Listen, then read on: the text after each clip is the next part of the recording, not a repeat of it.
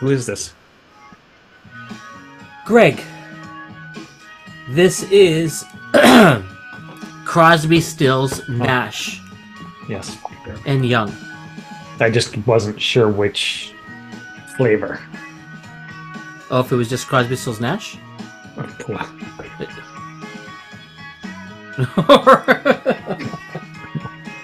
I don't know. I don't know.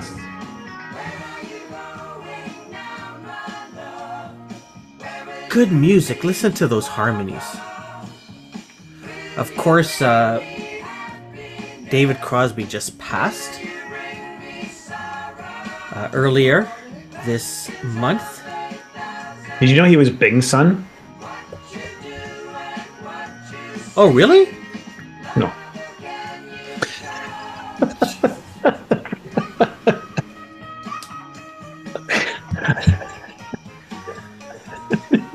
Oh my God.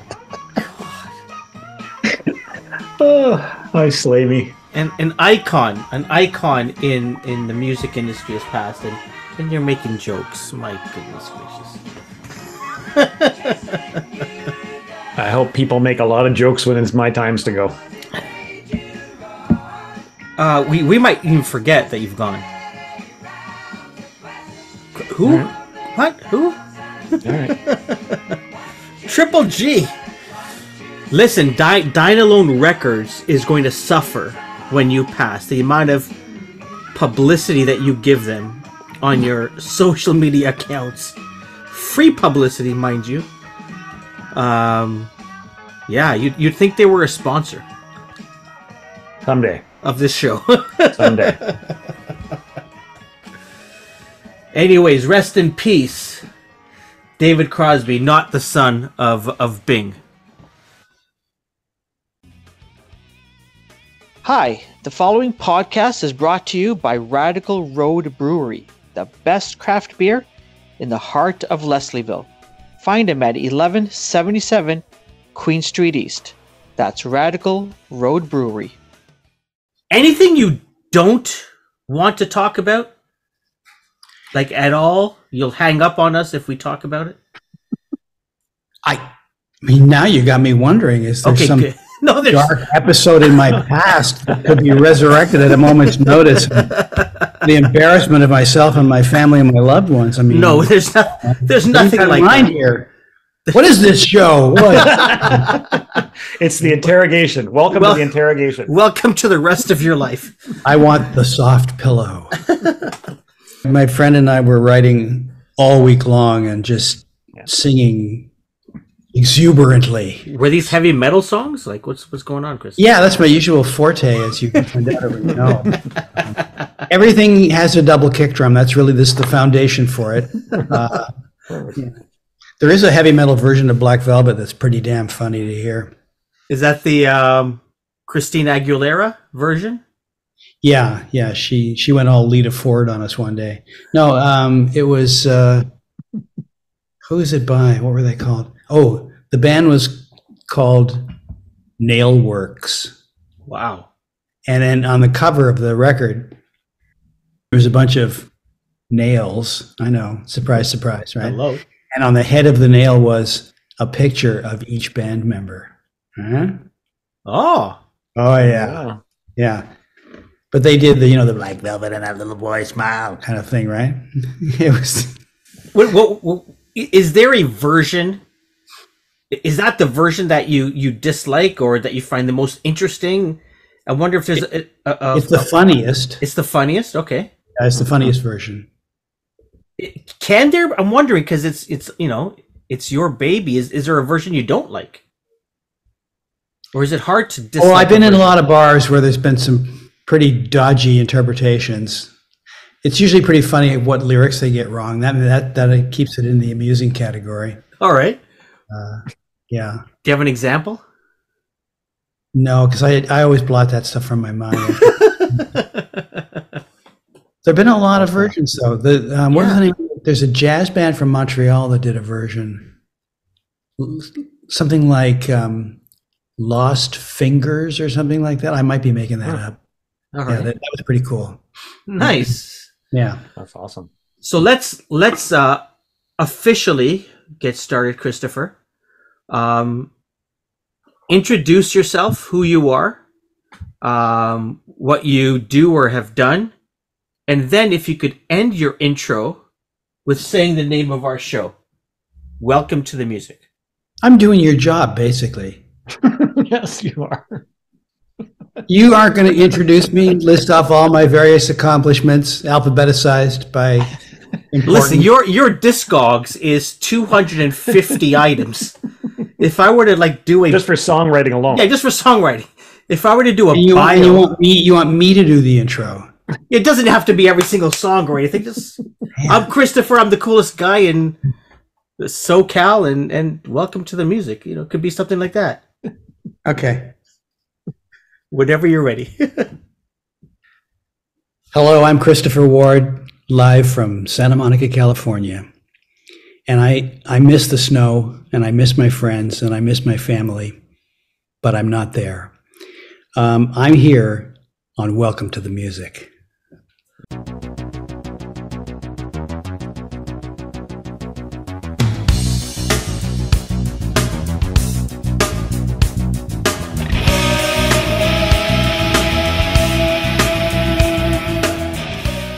Welcome.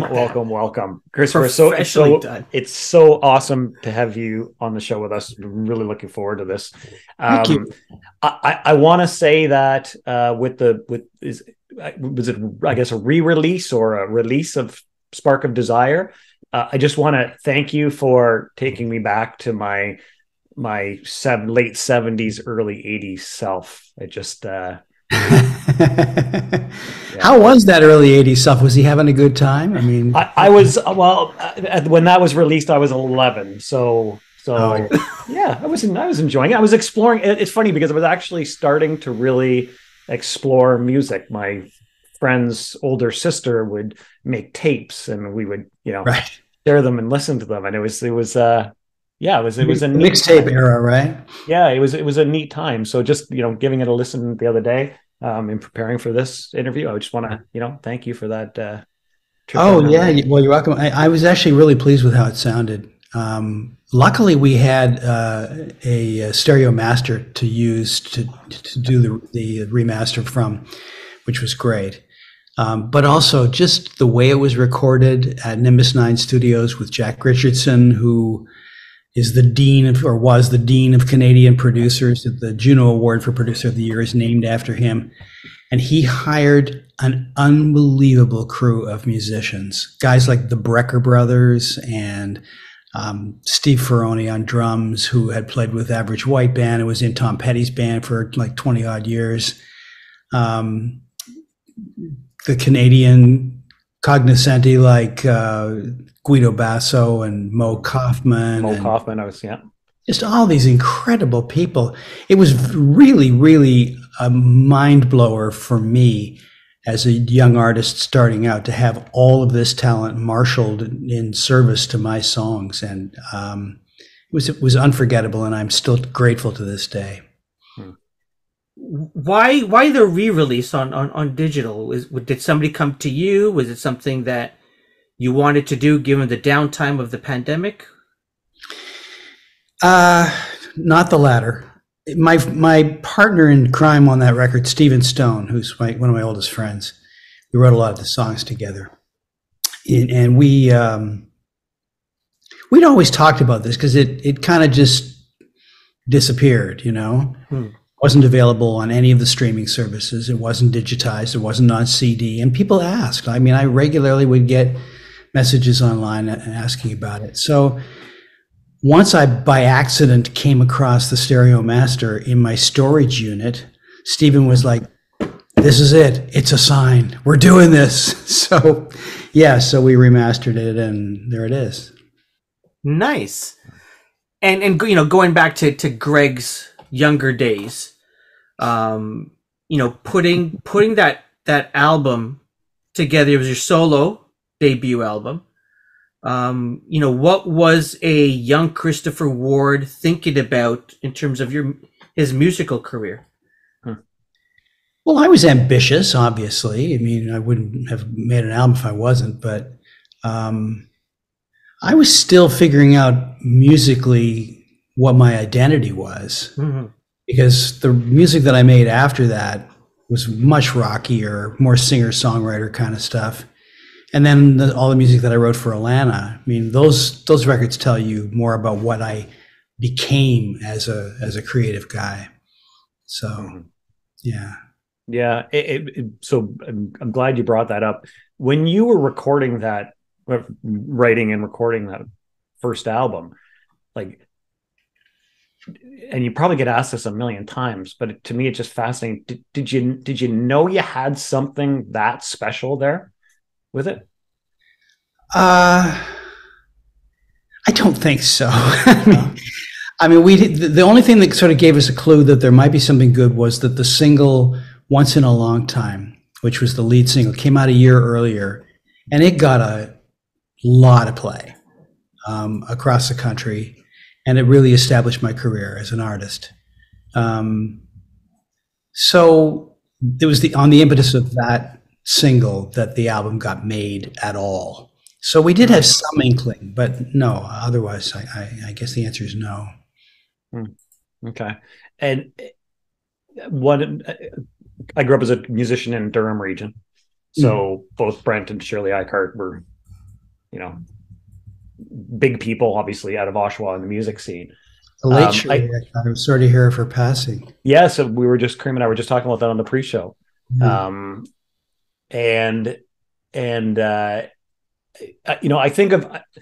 look at your body of work and I think of Shirley's body of work, both amazing, and the musicians that you've written for and played with and collaborated with.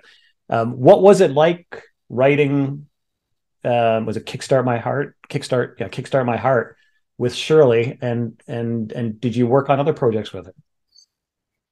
I wrote a couple of times with Shirley. I have enormous respect for her abilities as a songwriter, and she was a wonderful person too, who will be greatly missed in the music community. The way that song happened was kind of, I think it's Alana who made that happen, because Shirley played the song for Alana and she liked it, but she wasn't happy with the lyrics. And I think the original writers took a stab at it. And then Alana said, well, here's the story. I'm not going to record it if these are the lyrics, but if you let me fix the lyrics, and so she gave it to me to do. So I rewrote the lyrics, but kept the chorus, the kickstart part. Yeah. And that's basically how that collaboration happened. It's just one of those stories, every every song has a tale behind it, Yeah, absolutely. When it came to working on Black Velvet and all the songs from that album with Alana Miles, at what point in time did you think, was there a particular song that you thought, this is going to be the hit song? If there was going to be one, I'm not sure, it was before everything blew up for Alana and for you, and really for Canadian music, across the border down south. The song was huge. Was there something that you thought that maybe there's something special here? Well, I mean, I was the chief songwriter, so I was just trying to create stuff that worked for Alana's voice.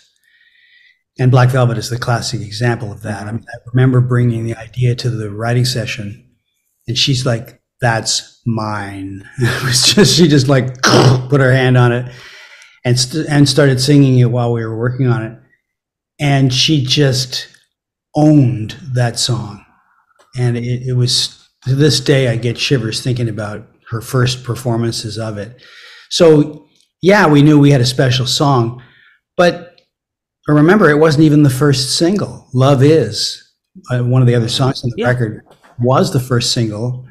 And it was Black Velvet that happened sort of subsequent to that in the US, and that's what broke it. Why that song? Have you, as someone who's a historian of music, Why did that song translate? I guess in Canada, you see it living down there. When something breaks in the U.S. that came from here, like we get all, we push our chest out, we get proud of it. We do. Like everybody knows that song. What was it about that song? If I knew, I would have done it again. And again, and again, and again. And again, and again. It's funny. I've interviewed so many songwriters. Yeah. I did a special for Much before I left on songwriting. Oh. And I got to interview some of the greatest songwriters in the world. I mean, people like Paul McCartney and Neil Young and, just all these people. But they don't know. And in some ways, they don't want to know. It's like, don't mess with the magic. Just as long as it keeps happening, I'm happy. And I just write them the way I feel them, kind of thing. And yeah, I mean, I guess you could put it under some kind of analysis to say, well, people generally like songs that do this and do that and do this, but I don't even know what those elements are. Yeah. You just sort of write and whatever translates with people and gets picked up. You're not even thinking about the people. No, you're not. Yeah. No, you're thinking it's what gives me a thrill. Yeah. I'm still to this day, that's the ultimate kind of, litmus test for whether something works or not. Does it give you a thrill? Does it make you feel, I like that, Is there, do you still have a good relationship with that song? And the reason I ask that, sometimes artists will say, people want the song. When I play at a concert, I sing it over and over again. I'm sick of it. Do you have a similar relationship, or is yours different? Well, I don't perform it, so I don't have a chance to get sick of it, one thing. But I can tell you that Alana never got sick of Black Velvet. Probably because she could feel the impact that it made on audiences around the world. Yeah. And it's a connection between an artist and, in my case, a writer. When I would see her do performances of it and see people's reaction and just realize how powerful an effect it had on them, it's humbling. It really is. And I have only gratitude to express for that. Yeah. I mean, you'd think, I want to ask you another question about the song. You'd think that with the internet these days, and you can go online and see it. Okay, what are the lyrics? I'm going to do I want to sing the song. I want to learn it on guitar. And I think if I'd gone to the lyrics years ago, I would have said, oh yeah, that there's a little bit of Elvis. They're talking about Elvis here, and that I think in the second verse or third verse, there's reference to his song. But it is a song about Elvis, or am I mistaken there?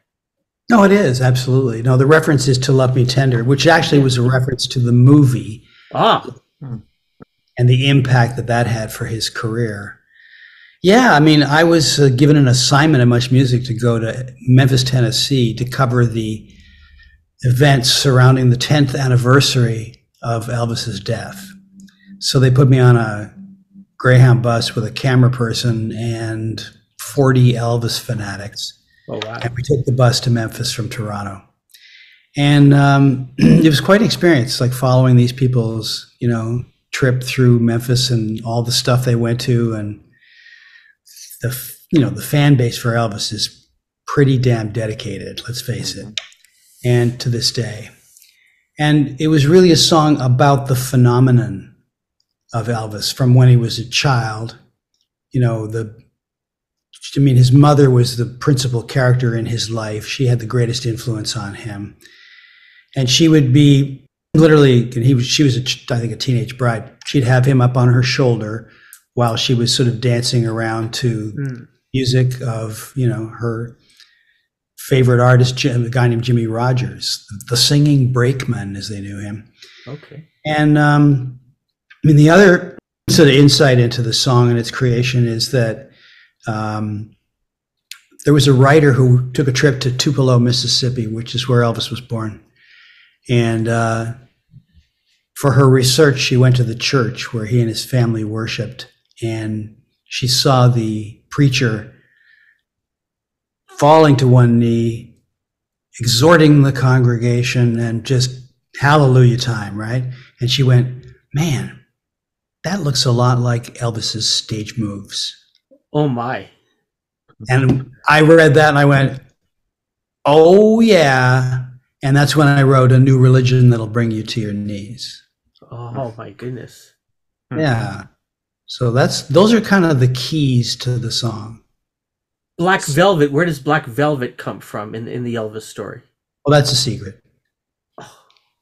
It's just Greg and I here. Yeah, well, you guys get kind of loose-lipped sometimes, I understand. So I'm going to hold on to that one. Fair enough. Drink some more of that green tea. Maybe that'll loosen your lips, and you'll let us know. So it's interesting because we're talking about lyrics here, and I want to touch on your podcast that you have with sorry, blank. I'm joking. Yes, thank you. Called Famous Lost Words. Correct. Famous Last Words. How did that come together? Because it's quite fascinating as you go through the bodies of. It was Tom's idea. He does all the work. He came to me. There was a party in Roger Ashby's backyard one day, and Tom came up and introduced himself. And after we chatted for a while, he said, "Would you have lunch with me sometime?" I'm like, "Yeah, sure." He said, "I think I have an idea for us." I'm like, "Okay." Tom was producing the morning show, the Roger and Marilyn show, on Chum FM for many, many years.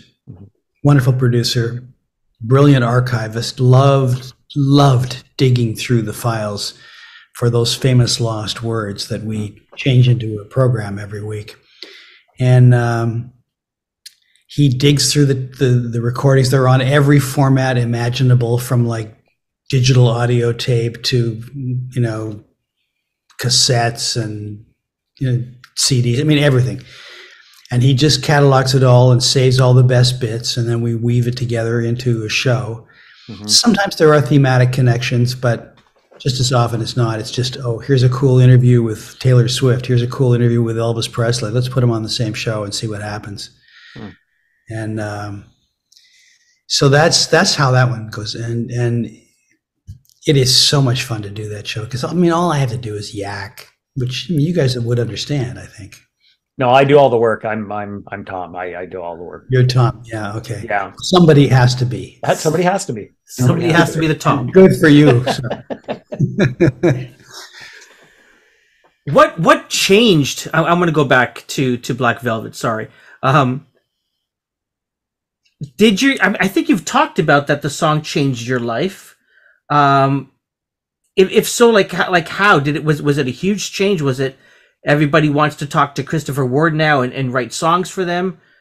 What happened to you after the success of Black Velvet? Well, a couple of things. I had a lot more money in my bank than I did before. Mm-hmm. There you go. And I can't be pretentious about that and say it doesn't matter or doesn't change your life. It does. And opportunity came to me, the opportunity to work with artists that I never in a million years would have been able to sit down with. I worked with Diana Ross. I wrote a bunch of songs with her. And something has to happen for that event to fall into place, right? Yeah. So, it was an incredible blessing for me. It changed everything about my life and my professional opportunities. Did you ever get starstruck, whether it's at Much, or whether it was, getting invited to sit down with Diana Ross and write with her? When were you the most starstruck and think, what the heck am I doing here? How did I get here? Leonard Cohen. Tell me about that. I interviewed Leonard at Much. And I had grown up reading his poetry and his novels. And I think I discovered the meaning of sexuality from Spice Box of Earth. Mm-hmm. But, he was a powerful influence on my life creatively. And when I found out I was interviewing him, I was just terrified. is I had seen some interviews, and Leonard's one of those guys who doesn't suffer fools gladly, shall we say. Like, you better bring your A game if you're going to talk to Leonard Cohen, right? Yeah. And so, I was really, really nervous that day. But he could not have been more gracious and generous with his time and answers, and it turned out great. So Nice. That's great. that and when George Harrison walked in to Much, when there's a live Beatle in the room, it's like the air changes, as you can imagine, right? Yeah, no doubt. One of the stories that I wanted to ask you about, if you could tell, I just read a quick bit about it, was meeting Joe Cocker in a studio, I think. Is that correct? Am I correct? Yeah. Can you share that story? It's a funny one. It's the Steve Ferroni connection, who's the drummer that I mentioned earlier, who played on my first record. We were mixing Alana's first album at the Atlantic Studios in New York City, and I ran into Steve in the hall, and he's like, "Hey, what are you doing?" And I told him, and I said, "What are you doing?" He said, "Well, I'm working with Joe Cocker down the hall." He says, "You want to come down and hear what we're doing?" I was like, "Yes," So Alana and Dave Tyson, her producer, and Alana herself, and we went down the hall, and Joe looked over and kind of gave us a wave, and he's got a Corona planted on his lap, and he was sitting in the captain's chair right sort of in the center of the studio, getting ready for a playback. And it was crowded. It was just a tiny little room. So I was literally standing with my hand on the back of Joe's chair as he was sitting there. And they started the playback, and it was a cover of an old Elvis song. There's a theme to this show, called One Night with You. And it started, and it just sounded so good. And I'm thinking, this is wonderful. And then I look over and I realize that they were just playing the track back. Joe was singing it live in the room. Oh, and my goodness. And it was just, oh, that's Joe Cocker. And I'm standing like, that was just, it's a moment because it happened, but also just the way it sounded. Like when you hear somebody who is a certifiably great singer, not just a good singer, a great singer, and you're standing there, man, you just don't forget one single thing about it. Yeah. That's amazing. Yeah, thank you for sharing that. I know I read a quick bit about it, and that's why I wanted to ask you about that. It's fun telling those stories, Greg, honestly. Yeah. It really is, because it happened to me and a small group of people, and if we don't tell the story, nobody hears it. So Exactly. So I appreciate that. I want to jump towards your hosting and media career. And I'm just going to forewarn you right now, my 2 one-year-old pups just came in from the backyard. So if you hear barking and mayhem in the background, that's if they do, I'll just bring my schnauzer here and perfect. So I wanted to go to talk about sort of the launch of City Limits and how that came to be. And the I want to get into the Much days, but the sort of the impact of Moses and on Toronto and Toronto television and media in Canada. Do you mind sharing some of your thoughts around that? No, not at all. Well, it was the idea of the brainchild really of 2 people, Moses Neimer and John Martin, who was the executive producer of the New Music Show. And they created that together. And so when MTV was a success, and then there was talk about a music channel coming to Canada, there was some serious scrambling going on as people tried to get the license for it. People like Rogers and various other, eminences. And I think to a lot of people's surprise, the CRTC granted the license to Moses, sort of as the scrappy outsider, but also, they'd already been doing it. In a sense, they'd been doing it with the New Music, where, like a few short years earlier, all you'd ever see of an artist would be, like on the Wolfman Jack show or something, and they'd come out for 30 seconds, and he'd go, wow, so that's a great song. Yeah. Oh, thanks. Yeah. Great song. Yeah. You going on tour? Oh yeah, that's great. Okay. Well, listen, there he is. And that would be it. Right.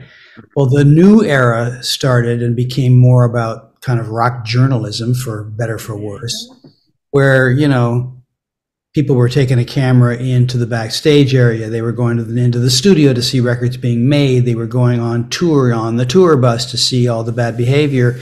And, it was an insider's look at the music. And that, I think, helped to tee this thing up as much as anything. That, plus the fact that we did the City Limits show, and it was intended as a precursor to Much. And I think those, as far as I understand it, those were the most persuasive elements, and then the reason why they got the license. And so when... Did that answer your question? Yes, thank you. Yes, Okay. yes. When Much starts, did you think that it was going to be this huge success? Well, I don't know whether success, but did you know that it was important when it started? Well, sure, because, if I'd been a kid at home and I knew about this thing called MTV that I couldn't get, Yeah. I'd be waiting in front of my TV wondering, okay, we're ready, let's have it, come on. Yeah. And when it arrived, I don't know, it looked different than MTV, but they didn't have the comparison point. Yeah. So we kind of had a chance to reinvent the wheel. We had a chance to make it what we wanted. And that's where, also I should say, that's a lot where Moses comes in, because he didn't like old school TV. Like when it came to news, for example, yeah, he did not like the anchor sitting at the table with the telephone and just, riveted to his chair, right? So he got that whole sort of free-flowing movement of different, the sports guy and the weather guy and the news guy, all that sort of stuff going on. And a lot of that culture was moved into the world of MuchMusic. It was built to be loose. It was built to be seat of the pants.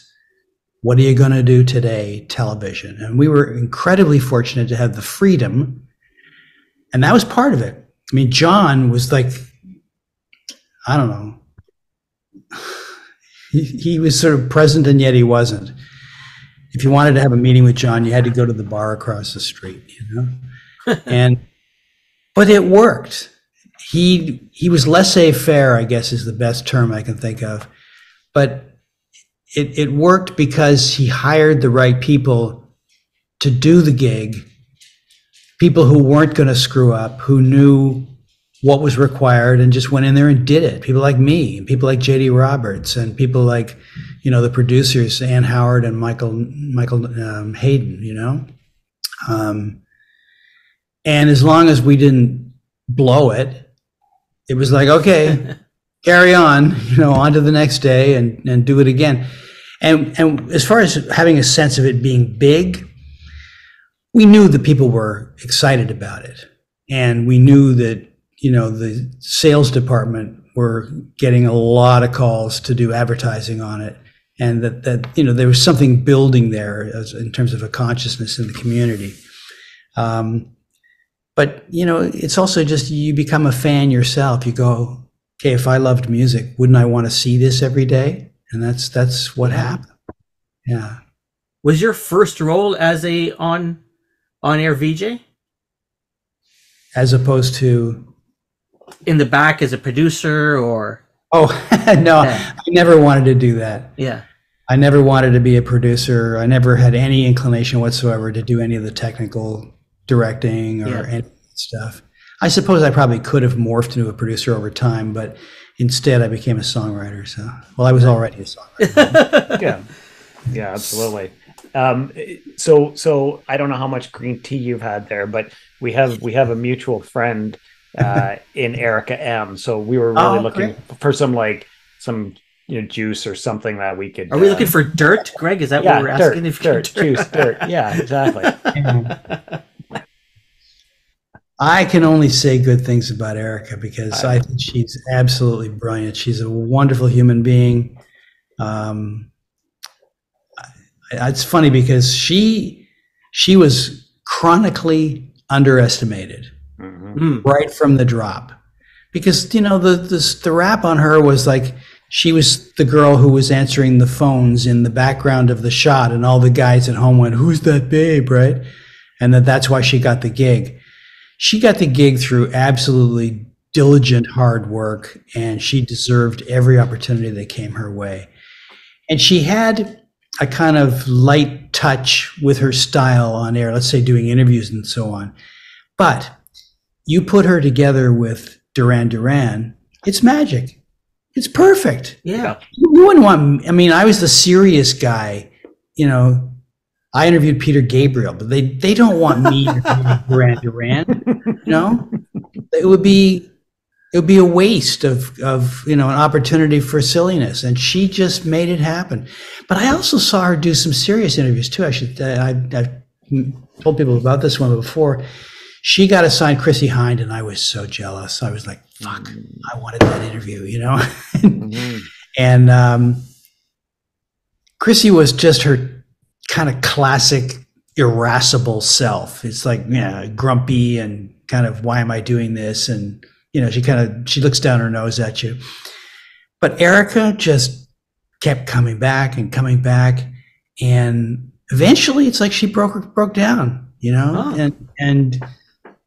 and there was a really nice chemistry by the end of the interview. And Erica, she had to earn that. It's like respect, it's not given, it's earned. You got to do the battle every single day with somebody brand new who already thinks you're, turd on a stick usually. The attitude towards the press by some of the rock and roll people was pretty abominable. What was your, did you have a Chrissie Hynde for you? Who was yours? Someone that was giving you the gears, but ended up ending well. Jim Carroll is not a name that is well known in the music business. He was sort of an acolyte of Andy Warhol, I think. Okay. He had a band, the Jim Carroll Band, and I think he might have been like a friend of Lou Reed's. He was definitely on the New York scene, and he wrote a book called Basketball Diaries. He's written a couple of books. He's gone now. He died quite young. Did that turn into a movie, Basketball Diaries? Yeah. Okay. Yeah, it did. And he came on the All Night Show. I don't know why he came on, because I could tell that he didn't want to be there. And, I was having a conversation with him, and the All Night Show was so loose, the conversations could just ramble for an hour, which, probably was not the best choice for making for riveting television. But, what were we going to do? We had a chance to do it.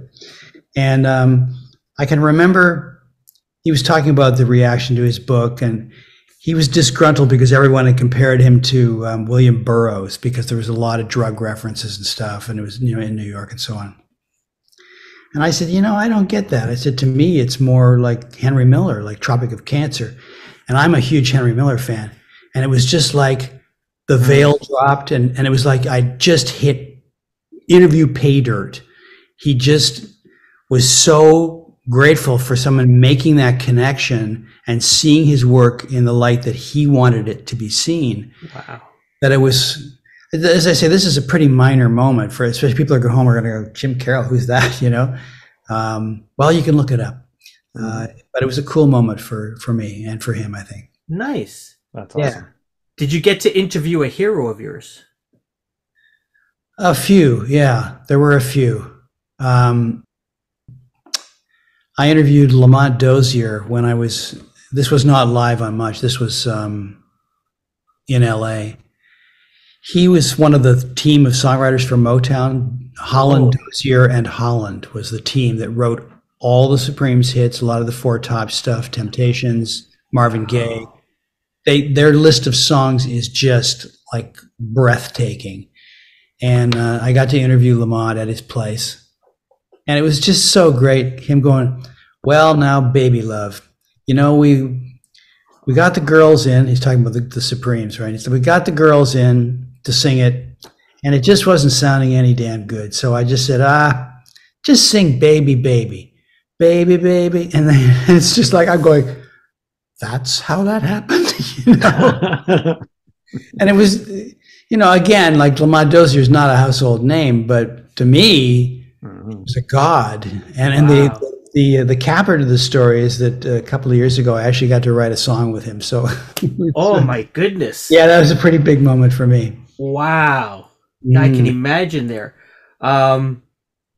Sometimes, especially with always on media, I think to myself, man, we can't even have heroes anymore because somebody you looked up to.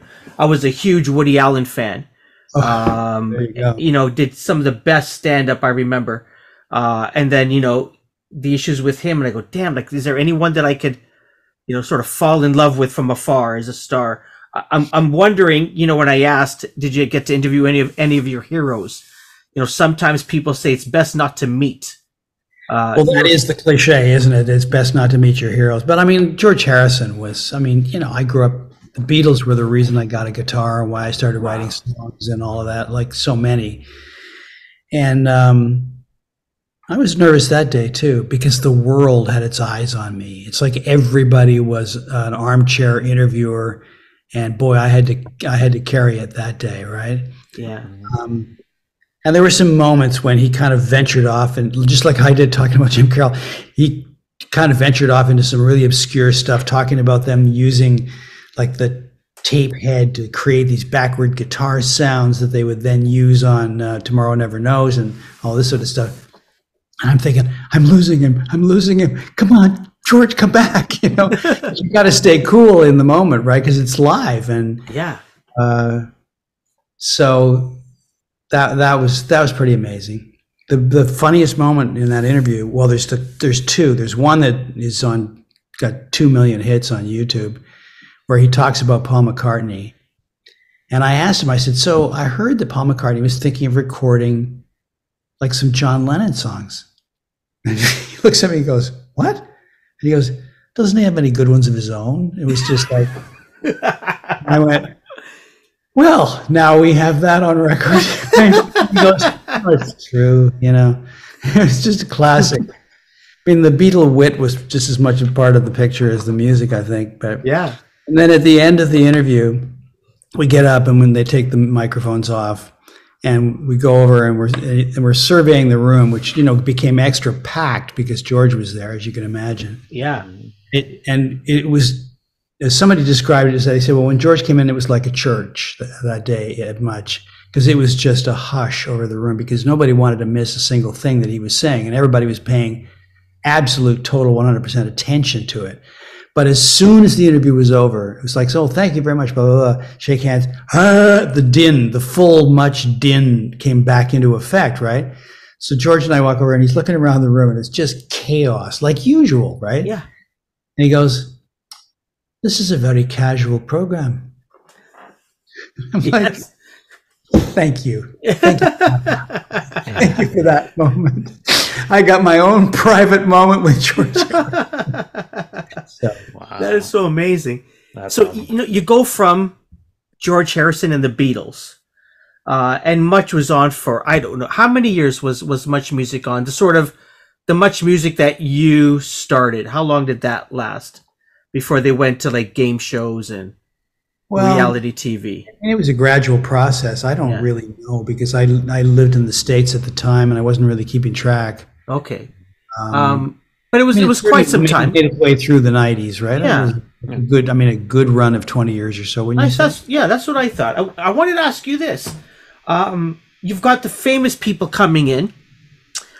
Maybe you've got some of the obscure people that come in, but was there anyone, whether you interviewed them or, I guess someone that you interviewed or someone that you saw come in and be interviewed that was a quote unquote a no one then, but ended up being like huge or bigger than you thought they were at the time? Bon Jovi. Really? We got a call from a woman named Karen Gordon. She's a broadcaster on CBC. Wonderful person. And she was a promo rep for Polygram Records at the time. And she called me, and I was doing the all-night show. So this is the City Limit show. She's like, I got this band in town. Nobody knows who they are. Nobody cares. They haven't sold any records. They're playing at the Elma Combo. 20 people are going to show up. Would you have them on your show? I'm like, Karen, for you, absolutely. So, talk about like the worst pitch in the world, right? There's 5 really good reasons to say no to this idea, but we said yes, of course, because we were so desperate to have talent on the show. So originally it was just going to be John, I think, who came down, but then the whole band were like, no, we want to go, we all want to be. So they all came down to the show, and this is the City Limits show, so it was not like a well-known show. Like they never would have seen it before because they were from New Jersey. Anyway, they came down, and it was a real sort of rockin' fun time, and there's lots of goofing off, and they were zooming around. Like at one point they poured a beer into a woman's shoe and they were drinking. I mean, it was just like rock and roll bad boy behavior, right? So we loved it, and we were glad to have them, and we thanked them for coming, and they were, thank you so much for having us and everything else. 4 years later, they sell 11 million copies of Slippery When Wet, and they come back to town, they're playing the Gardens, and they're only going to do one show. Who are you going to call, right?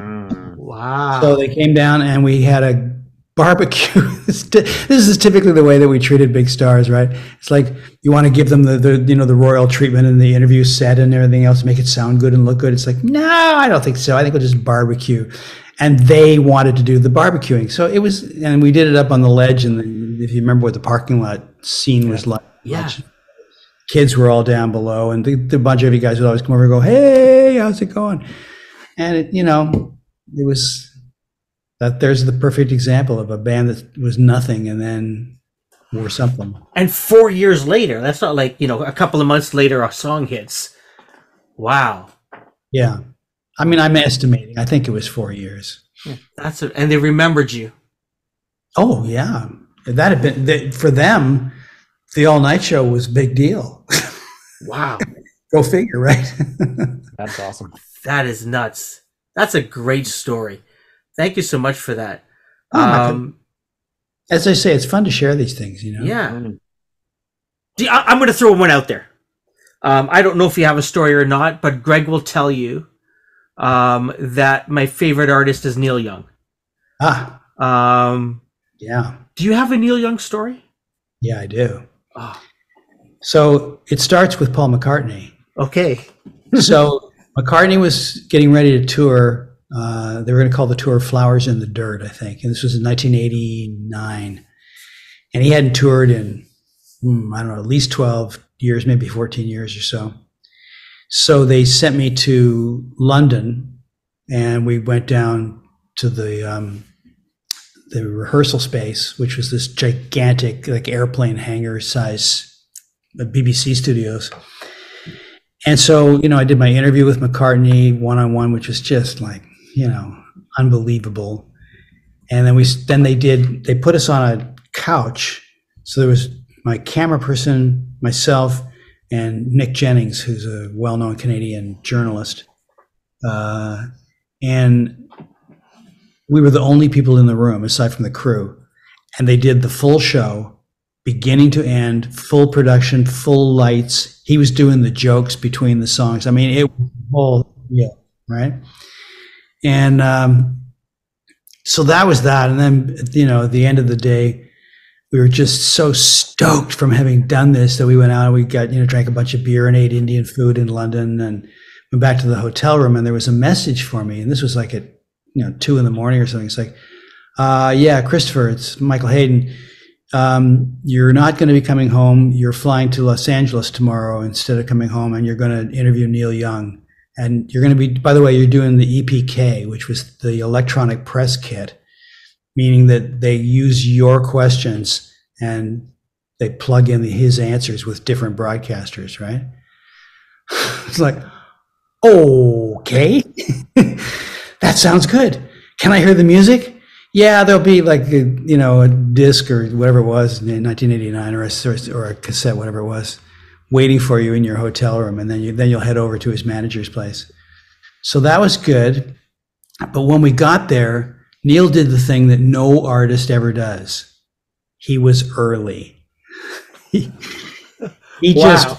The cameraman literally had not even pulled his rig out of the box, and then much less set up his camera, and Neil just comes in and sits down. And if you've ever seen him like close up, he's intense. Yeah. He's got this like forehead with these eyebrows that just like look like the edge of a cliff staring at you, you know, and the eyes like look like a train tunnel. I mean, he is intense. And I thought, I'm in trouble because I have to talk to him now because he's sitting right opposite me, chair to chair, knee to knee.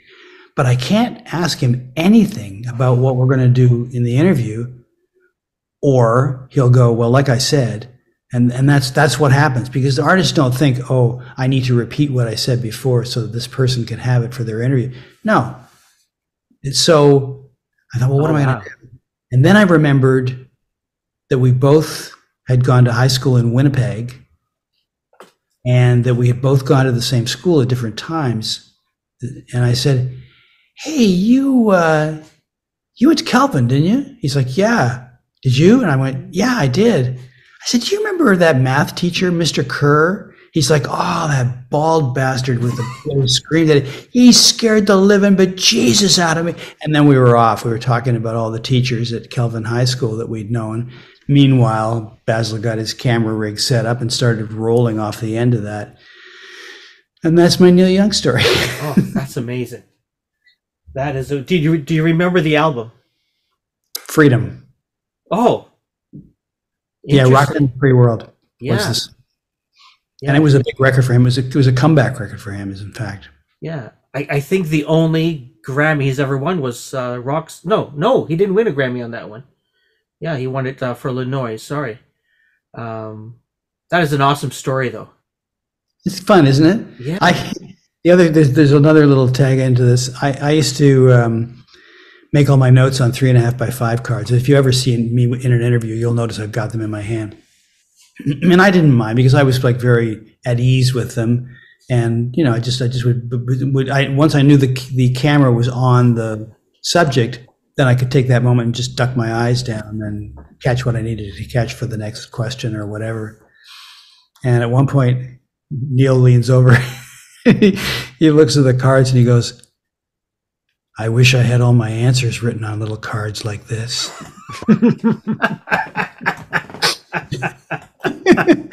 And I said, well, I think you'd come off a little over-prepared, but, you know, he laughed. So it's moments like that, you know, make it all worthwhile. Oh, that's amazing. I have to ask you, as someone who lives in Scarborough, one of the... Wait, I don't live in Scarborough. You have a good friend of yours that lived in Scarborough at one. Yeah. Mike Myers. Yeah. Totally. We're not worthy. How is that? He comes on your show, does the Wayne Campbell shtick, and goes on to create a career from that. How did that actually start? You guys were friends growing up, yeah? Or not growing up, but you guys were friends from before. Yeah, we met. We were both in the Second City touring company. That's right. And Mike used to do Wayne in the improv section. And I think he said it was something he would do at parties to get girls to laugh. So when I got the all night show, and we used to hang out all the time. We were friends, and I said, "Do you want to come do Wayne on the show?" He's like, "Yeah, that'd be great." So we discussed it beforehand. We figured, well, the premise would be that he was my cousin, and that he'd like covered my ass in a fight or something, and that I owed him. So that was the premise on which he got to come down. He was collecting on his debt and coming down to be on the show. So it's all very awkward, and we don't want him on the show, and he's causing havoc, of course. But that was the first time that Wayne had been on television. It was on City Limits. So are you Garth? I don't think so. Okay. I hope not, really. Just asking. That is awesome. So one of the questions that we like to ask our guests before we wrap things up is, What's in your ears lately? What are you listening to that people should be checking out? I have been on a binge of buying vinyl versions of old jazz albums. So I've been digging a lot of Bill Evans records, some of the Coltrane reissues, some of the Chet Baker stuff. I mean, I love that music. I listen to that more than anything else. But I'm thinking in terms of pop stuff. No, it's really the question is really what you're listening to now. So I appreciate that. Thanks. Yeah. And those records, they just sound so great. Like I listened to Lullaby of Birdland, the album by Sarah Vaughan. And I mean, I saw her perform towards the end of her life. And she was just one of the most beautiful live singers that I'd ever heard.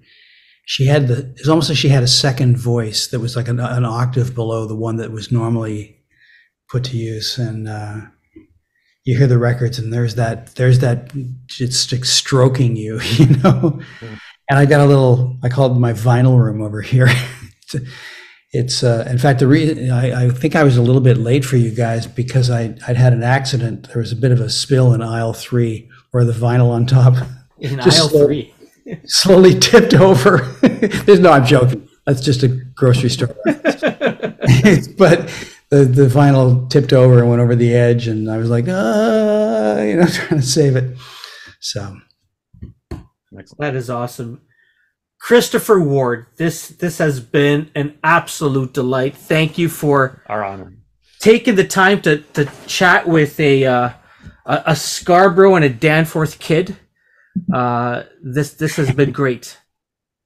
Kareem, you and Greg are the best. Thank you so much for having me. I really appreciate it. You made me feel very welcome. Oh, thank you. If people want to check out your music, your books, your podcast, where's the best place for them? ChristopherWard.ca. Awesome. Yeah. ChristopherWard.ca. Christopher, again, thank you so much. Have yourself a wonderful evening. Thanks, guys.